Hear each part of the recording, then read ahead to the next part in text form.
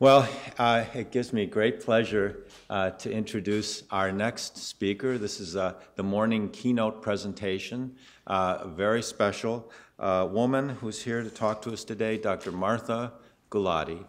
She's Chief of Cardiology at University of Arizona, and she's the Executive Officer of the Heart Institute there in Arizona. And we're so pleased to have her because she is an expert in cardiovascular disease in women. You've heard a lot from me and Dr. Nambi about the risk factors for everybody and the treatment for everybody. But now Dr. Gulati is going to focus in on what's different about women in heart disease. So her title is, aptly enough, is Women in Heart Disease, Is There Really a Sex Difference? Dr. Martha Gulati, thank you for joining us.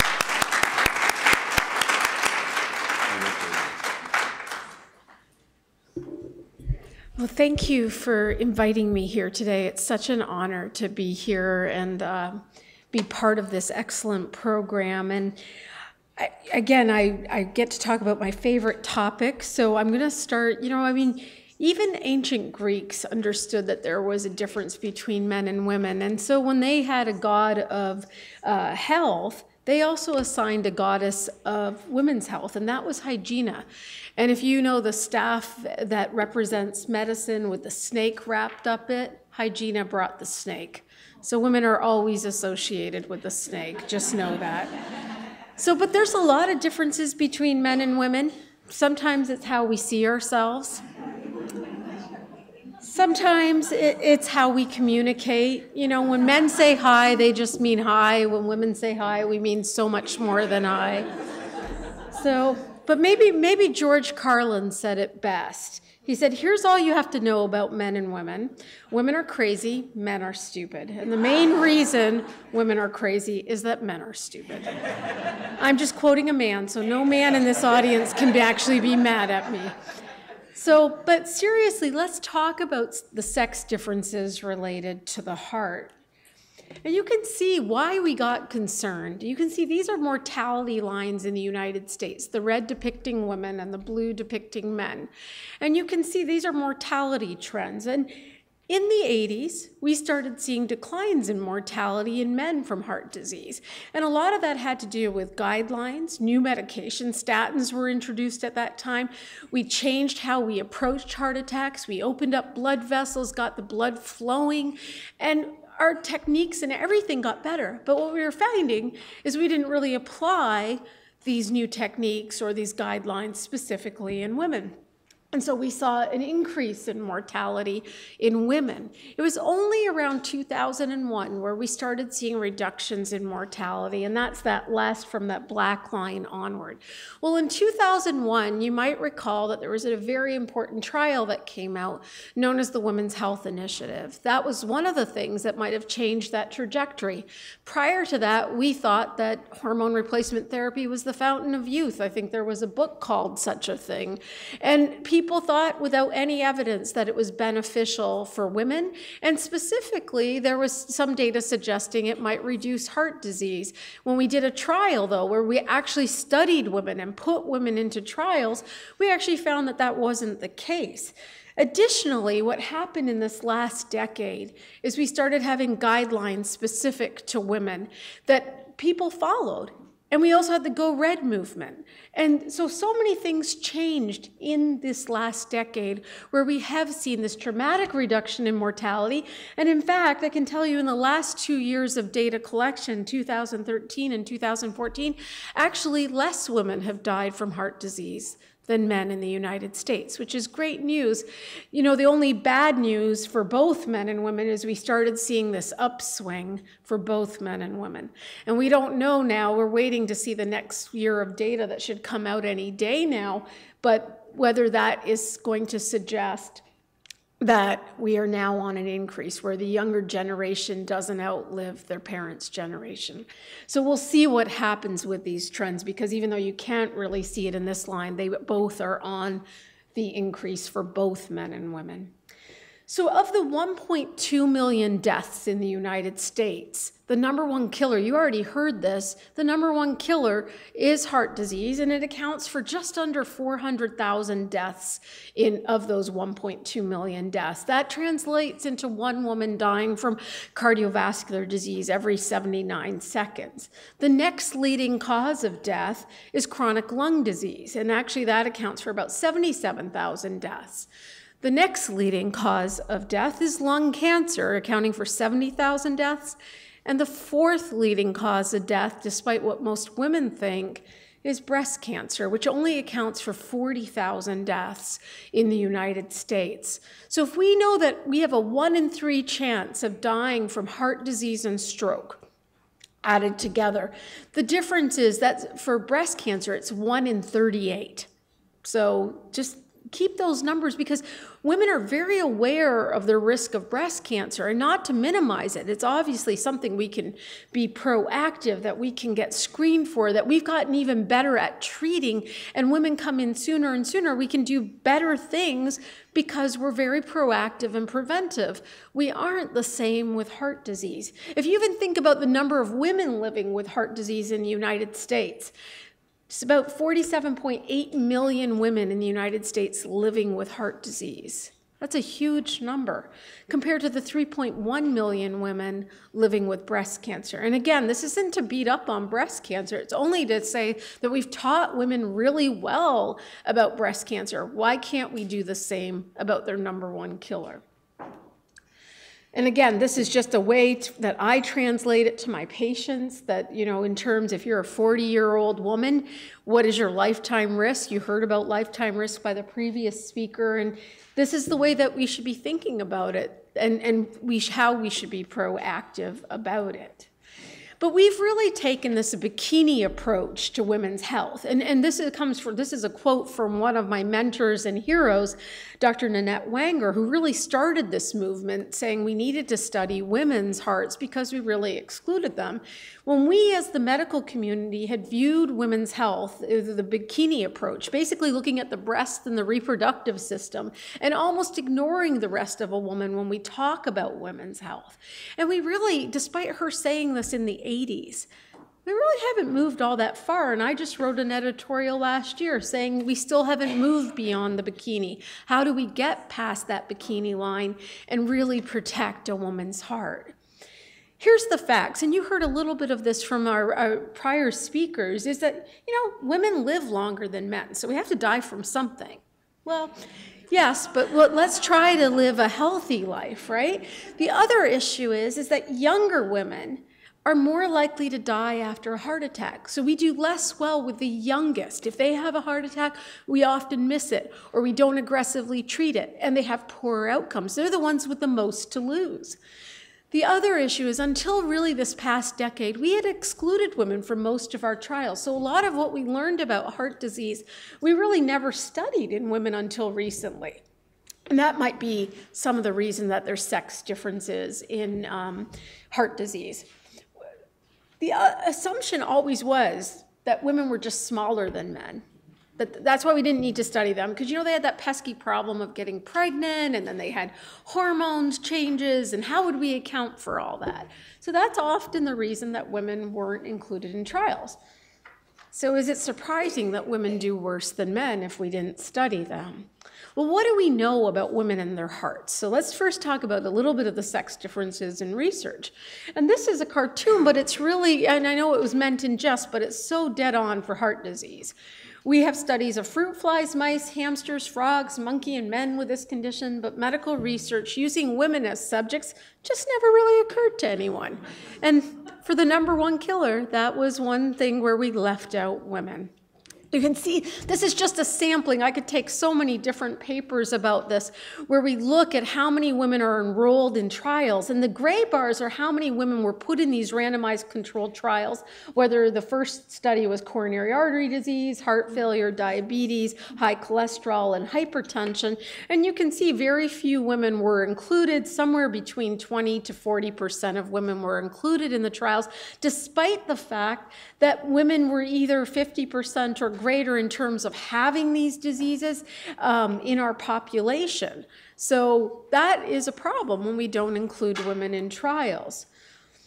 When we do have guidelines, though, so we put out guidelines through our professional societies, the American College of Cardiology and the American Heart Association. We put out joint guidelines. And the question really is do we even follow them adequately in women compared to men? Well, let's look at a little bit of that data. The American Heart Association has this huge data collection, voluntary. The best hospitals give this data. It's called the Get With the Guideline data, and it's just to show how well we're treating our patient population. This is publicly accessible information. Hospitals like to brag about their Get With the Guideline data, and this is fantastic that we've made it easily accessible to our patients so that they can understand when they have a good hospital in their neighborhood, that they're being transparent about how good they treat people or how bad, and we learn from it. What this study was looking at how well after a heart attack did we treat you. And the middle column that says adjusted odds ratio. If a woman got the treatment as well as a man, the number should be 1. If it's greater than 1, it means a woman got the treatment more often than a man. And if it's less than 1, it means a woman was less likely to get the treatment compared to a man. So you can just see there's not a whole lot of 1s, right? Women were less likely to get aspirin or beta blocker, which is life-saving therapy after a heart attack, within 24 hours. They were less likely to get any type of invasive procedure, whether that's a cath, whether they needed a CABG, whether they needed a stent. Women less likely to get it compared with men. We also have these unique measures, which I'll talk a little bit about door-to-balloon time and door-to-needle time. How quickly can we open up your blood vessel and get the blood flowing to the heart when you have a heart attack? We were less likely to meet these good measures, these measures that we're very proud of in women compared to men. The only thing women did better than men was die. And women were more likely to die if they had this type of heart attack called an ST elevation myocardial infarction. Well, does that surprise you if we don't get the treatment as adequately or as quickly as men? It shouldn't be surprising at all. We looked at it even further. This is one study, and we continue to reanalyze the Get With the Guideline data. And one of the big measures that has really changed us is this door-to-balloon time. And it was only in 2006 that they made this public. They could not change cardiologists. They're like, there's no way we can get this less than 90 minutes. There's no way. Well, they made the data public. It was on the cover of the New York Times. Guess what? By almost the next year, let alone in the next decade, we got more than 75% of hospitals to achieve a door-to-balloon time under 90 minutes. So meaning from when you hit the emergency door, the clock starts then to when we open up that vessel. By making it public, you changed behaviors. And this is what we need to do more of. But these are measures that we look at. Well, we looked at this again with younger women. We were really concerned about younger women because we were seeing these increased mortality rates in young women who have heart attacks. So this young is defined as under 45, which I now will protest, but nonetheless, that's the cutoff now. So I never knew I'd get to be annoyed by those ages, but anyway, under 45, and then we stratified it even further, under 35 and then 35 to 45. And we found it didn't matter. It didn't matter if you were a woman, you were less likely to get the life-saving therapies like ACE inhibitors or ARBs. You were less likely to leave the hospital with lipid-lowering therapies. You were less likely to leave the hospital with controlled blood pressure, that 140/90 that you just heard in the previous speaker. Why? That's like something we're supposed to be exceptional at, that we can treat blood pressure. But at discharge, we find women are less likely to have their blood pressure controlled. And again, we were less likely, regardless of age, to achieve these door-to-balloon times. In the younger women, older women, didn't matter. So we continue to watch this, and this was recently, again, republished just a few months ago now, where they looked at it by race and by sex, and again they showed the exact same trend, but race also being African American meant that you were also, so it was worse to be a woman, but it was worse to be an African American woman because we did even poorer job based on race. So there is bias in how we treat people. We need to get rid of that bias. And these are trends that we keep following in the United States. This is the nationwide inpatient sample, again, public data. And we show that women are less likely to get this reperfusion or opening of the blood vessel than men, but the mortality rate is much higher in women. And our length of stay, hospitals care about length of stay. That's what we're being measured on. Women stay in the hospital longer, and that's a problem, but it's probably because we're not treating them as adequately or as aggressively as men. And we have this even in, again, this is just another study called the Virgo trial, which was just a study of young women and young men. And they compared to see how quickly did we open up these vessels. Again, that door to balloon time measure that I told you that should be under 90 minutes. We achieved it. But you can see there was an 8-minute gap in women compared to men. Women are shown in red and men are shown in blue. And if they were transferred from another hospital, the gap was even longer, and we didn't actually meet the achieved goal for women where we did meet it for men when they're transferred. And that's more for people out in rural communities where they might not have that technology in their local hospital. They have to get to another hospital. Time is heart muscle. The quicker we can open and treat them, the better people will do. The other issue is that we know that women will get re-hospitalized more than men, and younger women more so than older women. So these lines, what you can see is the solid line, the solid gray line is women under the age of 55, and the solid black line is men under the age of 55. And you can see very quickly after they've had a heart attack, the rehospitalization rates is what they're measuring there. Women get rehospitalized more, but the younger women get rehospitalized way more than the same age men. Of course, this might be because of differences in care. Might be the difference in medications, the treatments that we talked about, opening up the blood vessel. Might be because we don't refer women as well to cardiac rehabilitation.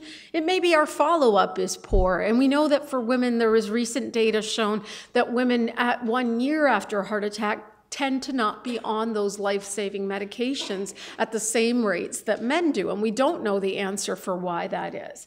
But it's a cost to our health system, and it's obviously a cost to our society to lose women or to have them lose work days or to be rehospitalized or even die as a result of a second event. The other issue, though, is do women even experience heart disease like men? And there may be differences in how they present. And there's this term, I don't know how many of you have watched the movie or read the book, Yentl, but Yentl syndrome is something we talk about in the cardiology community because Yentl, the story of Yentl, was she had to disguise herself as a man in order to be taken seriously. She wanted to study the Talmud, and the only way a woman could is she had to pretend she was a man. And this was played by Barbra Streisand, and you're going to have the opportunity to hear from the leader of the Barbra Streisand Women Heart Center later today. But this was a story, and the point was that Bernadine Healy, who was the first woman who headed up the National Institute of Health, said, do we have to present like men to be taken seriously? Do we always have to present exactly the same? What if we are different? Well, there is some debate. You know, I mean, there's 2/3 of women will present the classic way. And this picture is something most of us who went to medical school learned from these Netter diagrams where there's so many details hidden into into these drawings that teach us about presentation. The biggest one is obviously it was a man, and they always depicted heart attacks occurring in men. He was obviously a businessman. He had a briefcase. I don't know if you can appreciate it, but there's a cigarette he dropped in the snow. It's a cold day. He obviously was just at a restaurant and had a heavy meal. And then he's clutching his chest with the classic Levine sign showing that he's experiencing some chest pain or chest discomfort that is classic for a heart attack. Now, 2/3 of women will present like that, at least, and that's what we know. But women may have more what we call atypical symptoms, and I hate that term because they may be typical for women, but nonetheless, we're less good at recognizing them. They're certainly important for us to recognize. But I will say there was a very interesting paper that just came out because this last month was Heart Month.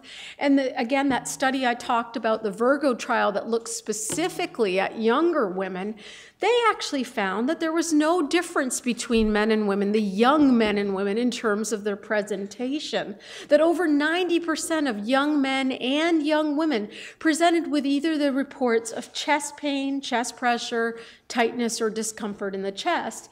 And women tend to have more other symptoms along with those symptoms, so that was also more common. But the classic symptoms that we shouldn't be missing were present in these younger women. So maybe in younger women, they actually are presenting them. Maybe we're just not looking for them. It was interesting because in this study, what they found is that when the patients presented, they looked at what did they think the symptoms were due to. Men often thought that they were due to muscle pain. Women often were told it was stress or anxiety. And these were people who ultimately went on to have a heart attack. Additionally, what brought them to the hospital in the end, for men, it was more likely that they were concerned about it being their heart. For women, it was less common. For women, it was more common that they thought it was something else going on medically, like maybe complications with diabetes or something like that. They thought less frequently that this could be my heart. So this was something that we learned from this, that women still aren't that aware that they can have a heart attack. As a result, you can see women, it took them more than 6 hours to get to the hospital. The majority of them went to the hospital after 6 hours or more had passed. And remember, time is heart muscle.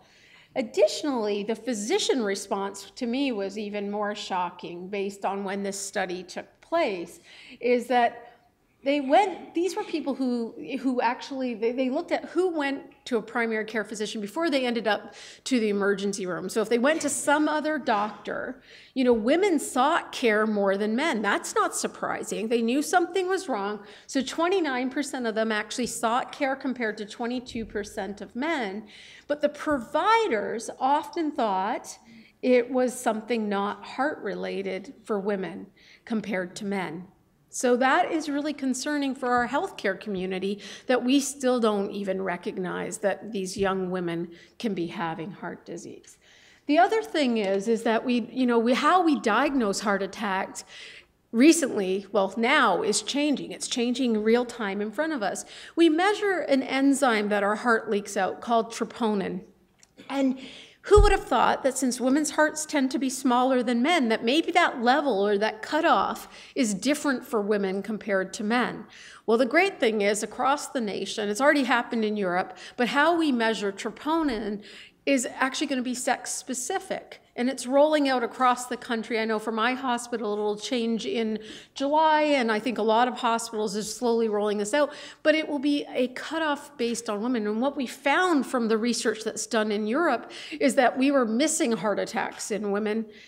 The new measure didn't actually make much difference for men, but it did for women. So it's going to be very interesting, but again, sex matters. If we don't decide that things matter specific to women or don't look for these differences, we're going to fail half the population. It may be interesting to you, too, to find out that even when women have a heart attack or have a cardiac arrest where people's heart completely stops, and you are out in the public, walking in the street or in the shopping mall, just being a woman means you're less likely to get CPR. That there's something about bystanders. They'll see a man fall to the ground, they'll run over and help. They will not do the same for women. And the reason from this one study that came out last year was that they felt that maybe they would have to touch a woman's breast and that would not be right. And so there was, a lot of, we have a lot of work to do about even educating our public, because if someone starts CPR right away, you can save lives, but you have to start it. So I love this figure where, breasts are not really involved when you do CPR anyway, but because we have mannequins, even it's called an Annie doll, but she doesn't have breasts. So we don't teach people what they need to do proper CPR, and that's part of the problem. And I think that now there's a push to decide to change this so that we can help people, lay public and physicians, so that we can be more effective with treating women and men when they have cardiac arrest.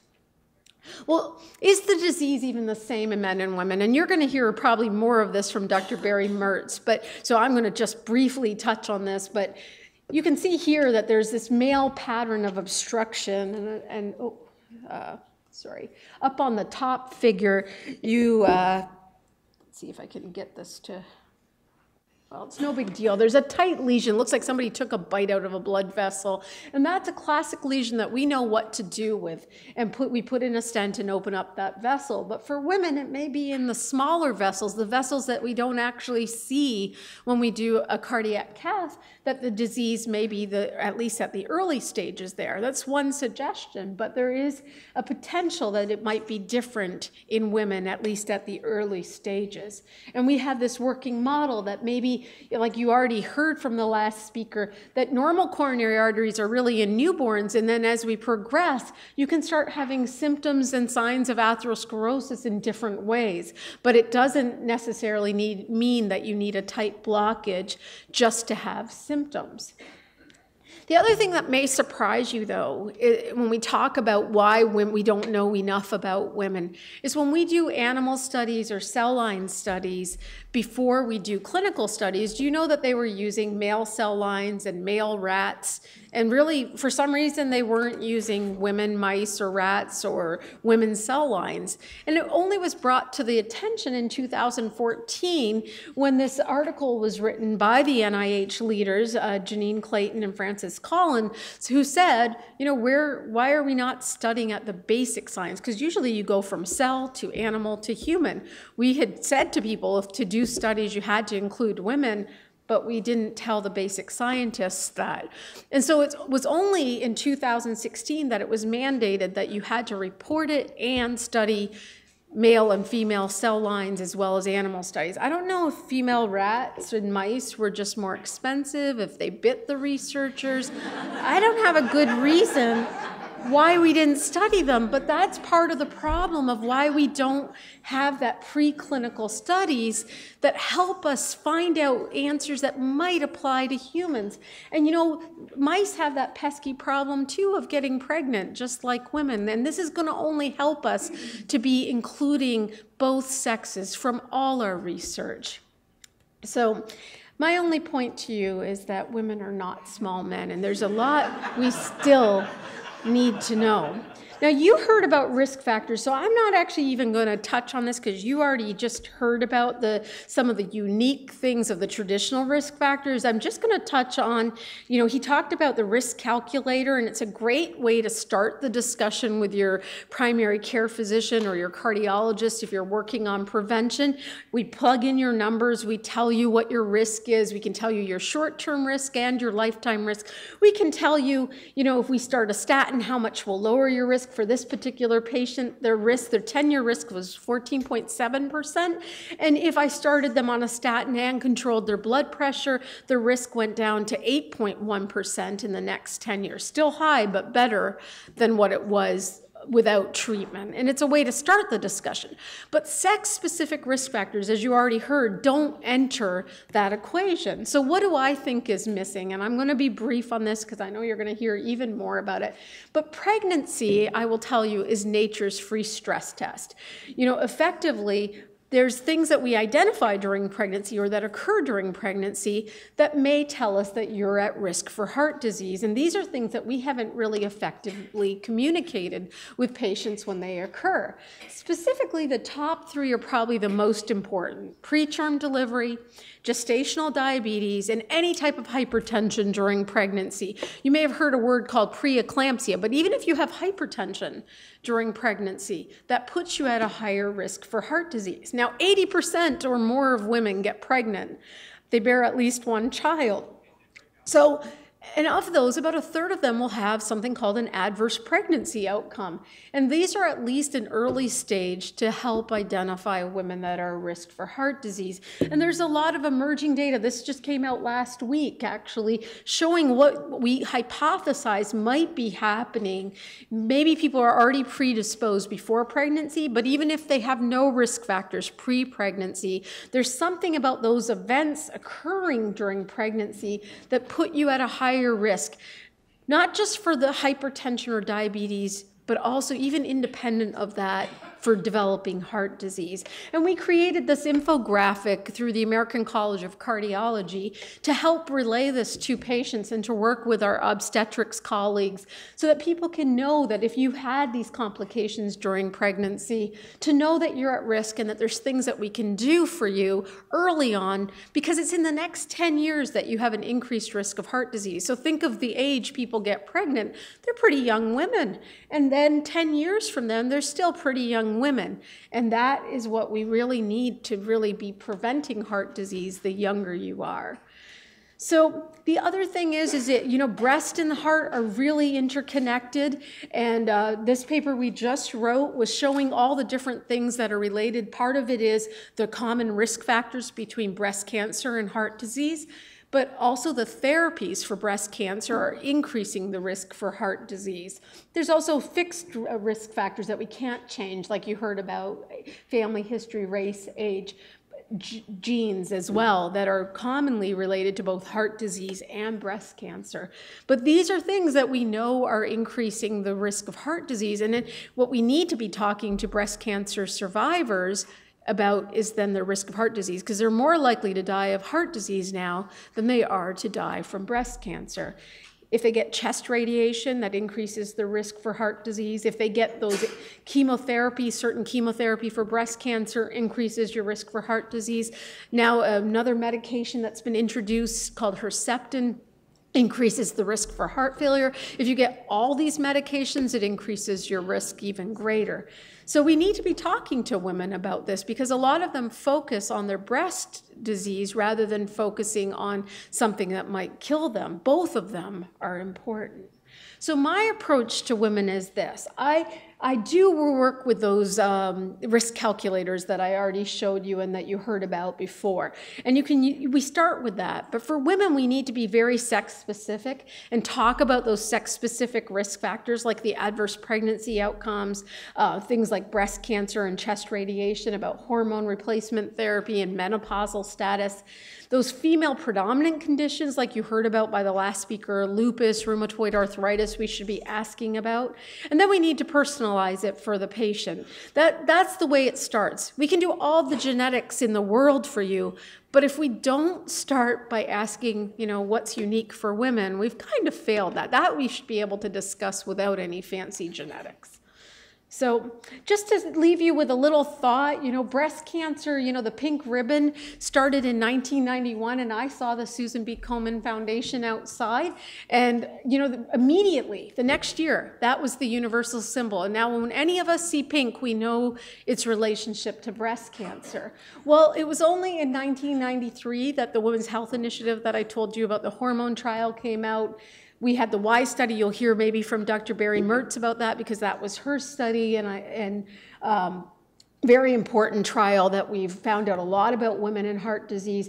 Then the Heart Truth campaign only started in 2001, and then the Go Red campaign started, and we really started releasing guidelines specific to women, and yet most people don't even know what the Go Red campaign is, despite the fact that the pink symbol and the pink ribbon has been universally adopted. So I think it's time for us to reconsider, what do we need to make women understand the risk?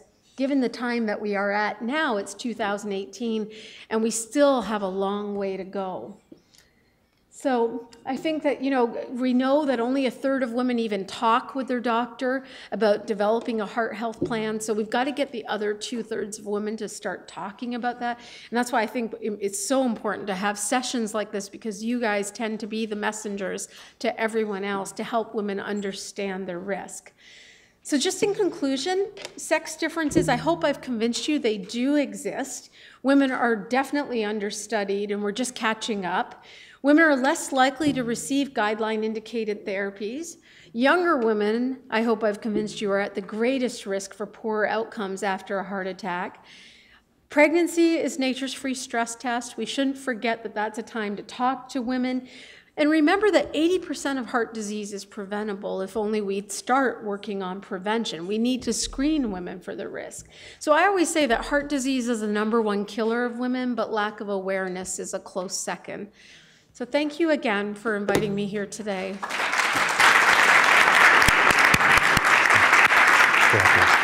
Yeah.